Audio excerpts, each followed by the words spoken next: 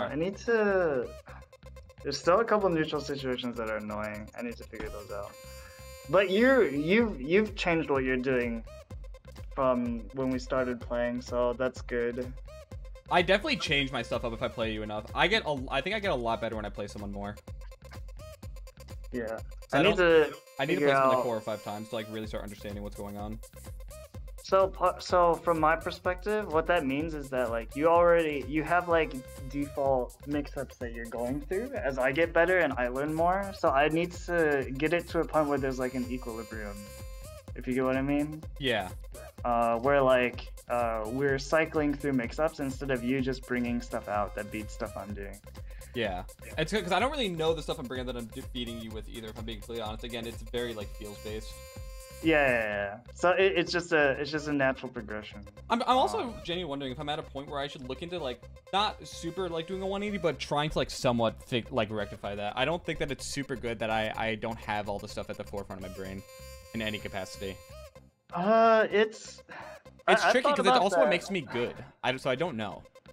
I've thought about that a lot, and like the main limitation between the way that I play is that it's not humanly possible to figure out all the situations, right? Yeah. And like that's why a lot of situations are frustrating for me personally. And then the limitation to the way you play is like if you don't know how to beat something and you can't figure it out organically, you're just never going to be able to beat it. Yeah. And then I have to actually study, which I can do.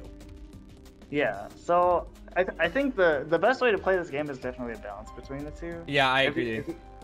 If you want to skew it more, I would recommend probably not changing the way you think, but getting assistance from somebody that thinks in a different direction, you know, like talking to Kalindi about things. Yeah. I think that's way more valuable because you don't have to like relearn your entire like gaming process. You just get input from somebody that does. I need a Fox player who thinks like that, but who's retired, and I could actually just pay to actively coach me. Literally Kalindi, dude. Well, like the thing is, he's like not, he's like trying to come. I guess I could do it short term. Yeah. And I think that would be like really helpful for me. There was a period where Kalindi was open to being like sponsored as a coach. I don't know how it feels about it anymore. And like obviously you're not looking for a sponsored coach, but like I think I need a Fox player. I need someone who has a Fox player's brain who can like show me the things that's like going wrong for me right now. Because I think that would be like massively beneficial for me. Medify, it's not a Medify thing. I would need some like there's like, unfortunately, then this isn't meant to be like elitist. You have to be really, really good to be able to like consistently teach me this kind of stuff that I would need. And there's like 3 people in the world that I might trust to do that. Duck would be one of them, but you play Sheik, unfortunately, so you don't know a lot of Fox options, and you don't have the time to invest in that because you have a full-time job and you have a girlfriend, and you're also working on your own shit. Kalindi would be the perfect candidate.